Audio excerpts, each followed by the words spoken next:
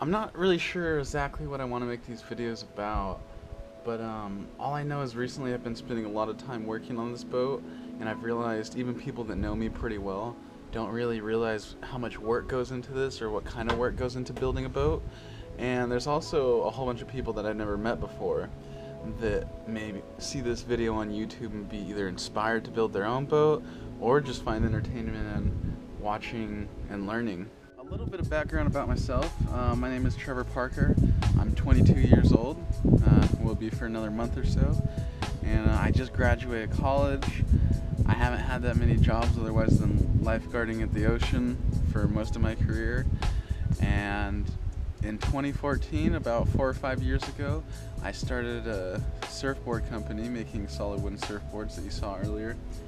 And yeah, this has been my most ambitious project yet, making this boat, and hopefully will push the business, or lack thereof, into its next next level, or we'll see exactly what comes of this. But so I think that's enough about me. Now let's introduce the real star of the show, the 16 or soon to be 16-foot sailboat Tara. As far as all the names go, it may get confusing. Let me move that. It's gonna be 16 foot because I'm gonna attach these pontoons from a Prindle 16. So when fully, I don't want to say exposed, but when fully deployed, it's gonna be about 16 feet. And I'm gonna make this under my business, which is called 60s. And the model name is going to be a Wavedar. So it's going to be a Wavedar 16 made by 60s. And the personal name of it is Tara. T-A-R-A-H. Why, you may ask? I have no idea, but she kind of named herself that. We might go more into that in the future. Another thing I wanted to show in these videos was how to actually build a boat while still balancing real life.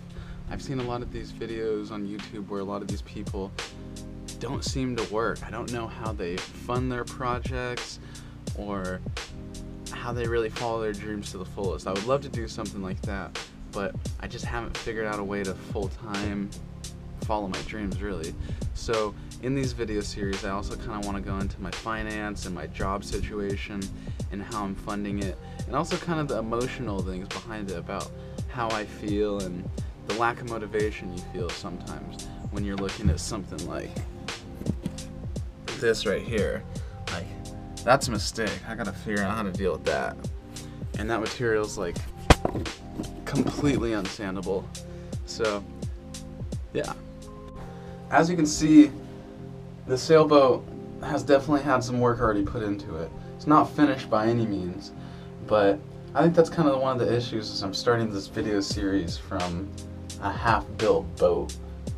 My most recent project was actually putting all this white primer on the interior. In fact, I gotta put another coat in pretty soon here.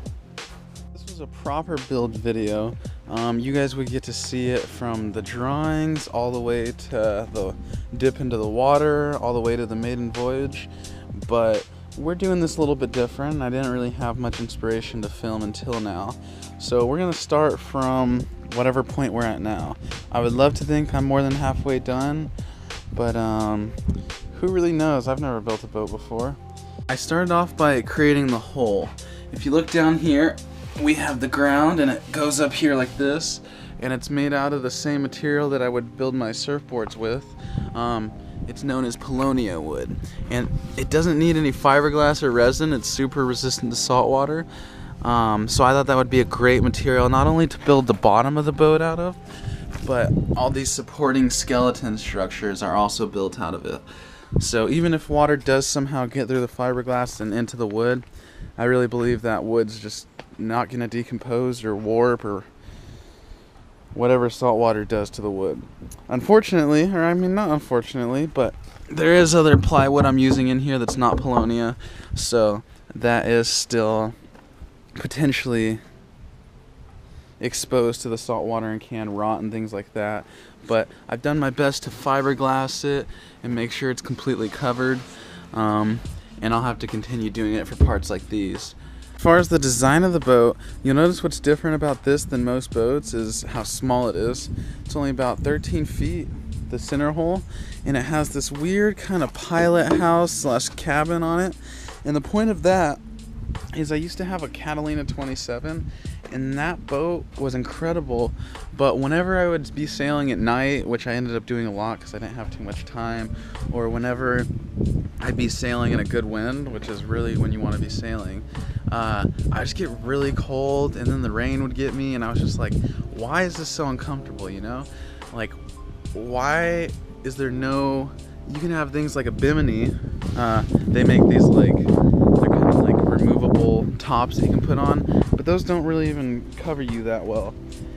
And I was thinking, well, most cars are not convertibles. In fact, there's no cars that have just an open like place where you drive. The driver's seat's always enclosed. So that was my philosophy in here. I thought the main driving position, there's going to be a seat right there, and all of the lines from the mast and from the sails are all going to lead into here, so you can completely control the boat from the inside. And as you can see, these black lines, these represent kind of my idea for where I want the windows to be. And you're going to be able to see, be completely comfortable, and control the whole boat from the interior. And I wanted to do this in this especially small boat because I hate anchoring. Now, in my experience with the Catalina anchoring, I could never sleep a good night.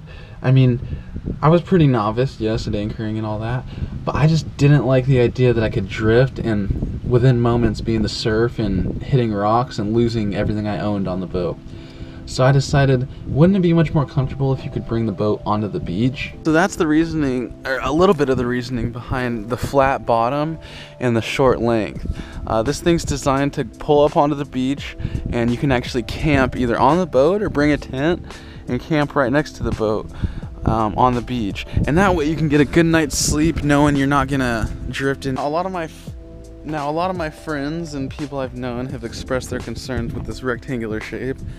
To be honest, it may be a little bit interesting, but I think we're really gonna have to wait until it's built to see the sailing characteristics.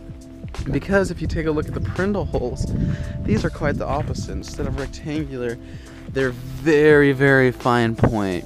They're just gonna slice through the water. And there's gonna be about 3 feet of length going in front of that hole. So I'm hoping that this will do most of the chop through the wave so that that hole won't slap. The real reason for the rectangular hole was off of one of my surfboard designs. I can't take all the credit for this. In fact, I got a lot of inspiration from people like George Greeno and Daniel Thompson with this rectangular board shape, the modern planing hole as they call it. And basically it's all about planing. It's a flat surface, and just like skipping a rock. You think of what kind of rock you want to skip. A flat, long rock is going to skip much better than a curvy, I don't know, curvy circular rock. Like, you wouldn't want to skip this thing. It wouldn't skip through the water well. So I'm hoping that this will actually start planing and you can actually surf down the waves. Henceforth, the model name, Wavedar. It's kind of like a radar, but for waves. Speaking of Wavedar, the main purpose for this, or at least most of my sailing experience, has been out here to the Channel Islands. And those islands create incredible surf spots. And accessing those surf spots can be incredibly difficult because you have the Pacific Ocean between you, even though it's not that far of a distance. So I wanted to create a small and efficient way to get out there with you and maybe a couple buds, and really show the waves what you can do. So that's the main reason I built this boat, is to pursue my passion in surfing. And I mean, who knows, maybe you have a good time getting out to the islands. Maybe it's not all about the destination. So as you probably noticed, this thing is not close to the ocean. Camarillo is at least like 30 minutes from the closest like harbor. So how am I gonna get into the water? Well, I don't want to pay for the oversized crane to come over here and put it onto a giant flatbed. So my plan is to trailer it behind my small little Chevy HHR.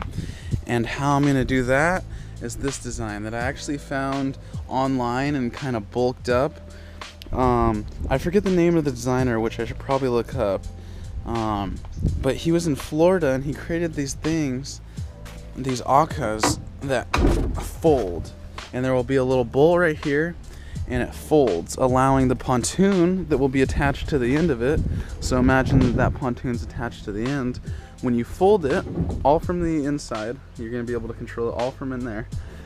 It's gonna fold up, and it will comply with California's 8 foot and 6 inches law. You can't have anything, you can't tow a load wider than 8 feet and 6 inches in California without a permit or oversized load.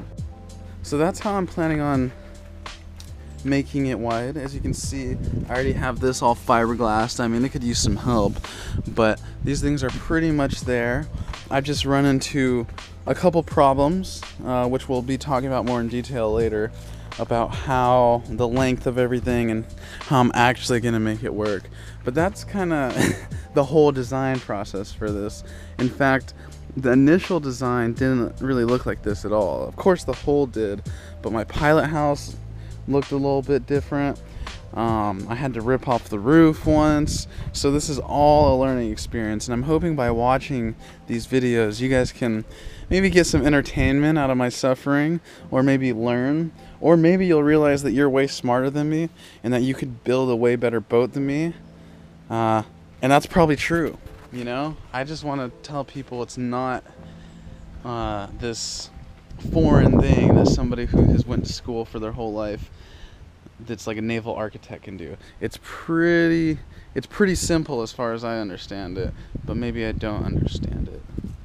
As far as the sail and the rig, I'll be using that mast right there, which is from the Prindle 16, and it's going to actually attach right in there somewhere. So this whole section in here is going to be hollow, and my thinking for that is I wanted to be able to sleep in here.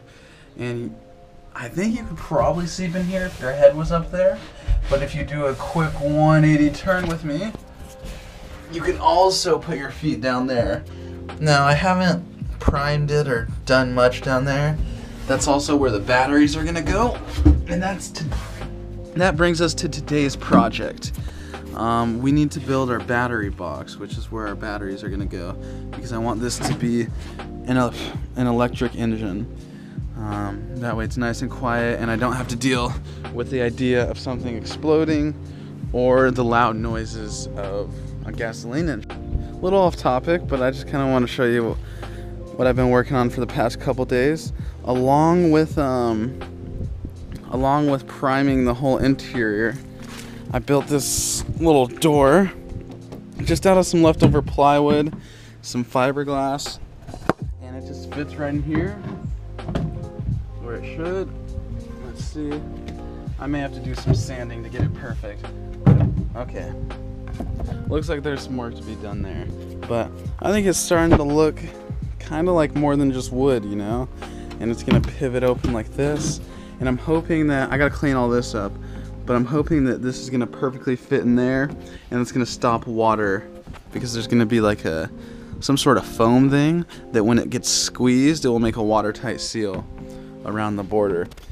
So hopefully, but I mean, if water gets in here, it's not the end of the world.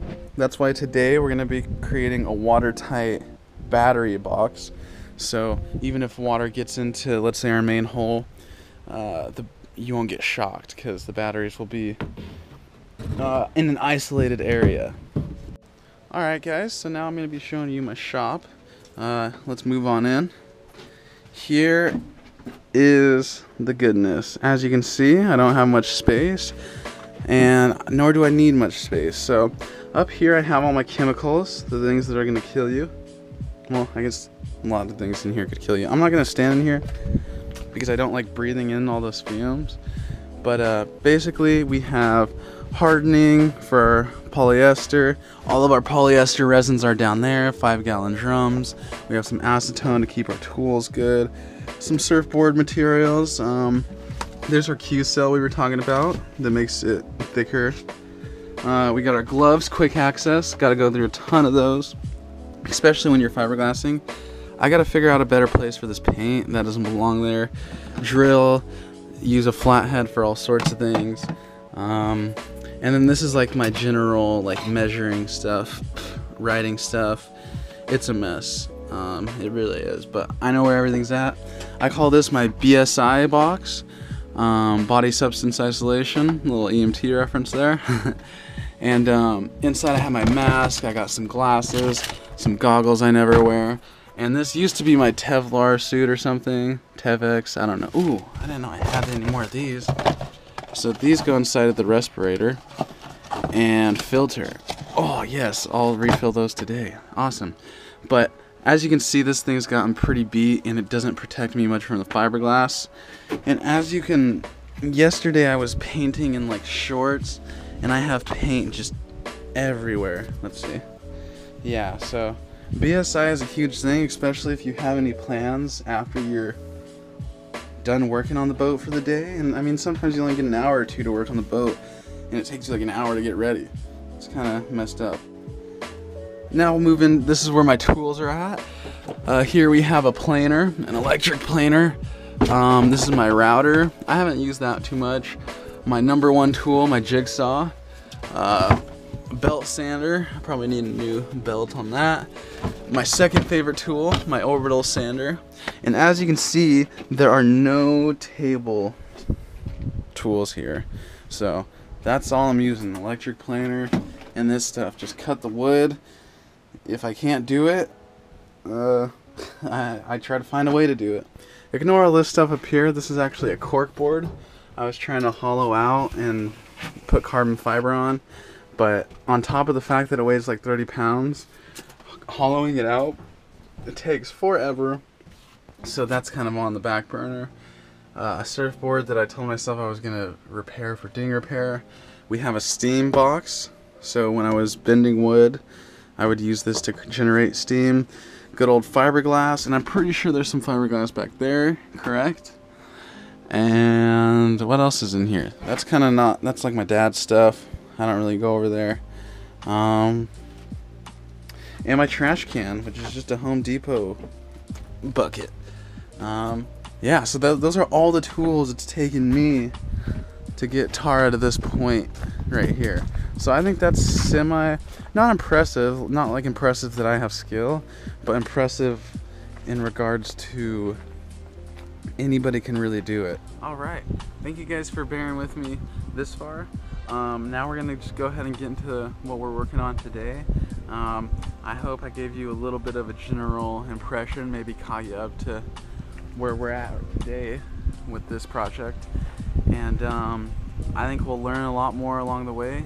I'm hoping that a lot of you guys comment and communicate, maybe tell me things I'm doing wrong, or maybe save me some time by giving me recommendations on what needs to be done. I just kind of wanted to shoot what I'm working on out into cyberspace and see what comes back. So really feel free to leave a comment about anything you see or contact me. You can do it through YouTube, you can do it through the website. I don't feel like plugging all that right now. So let's go ahead and get on to today's projects.